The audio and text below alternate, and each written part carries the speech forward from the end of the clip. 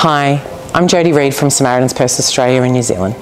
Recently in Sudan, fighting broke out between the government forces and a rebel militia group known as the Rapid Support Forces, or the Janjaweed.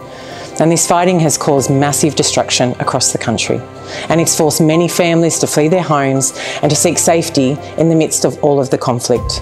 Here at Samaritan's Purse, we want people to know that God has not forgotten them.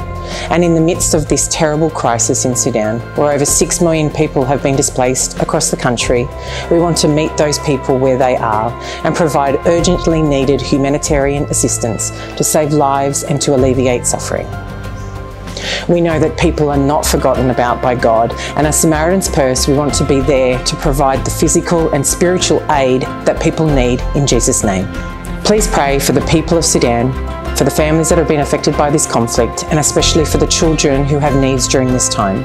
And go to our website at samaritanspurse.org.au to learn more about what the ministry is doing to help during this time.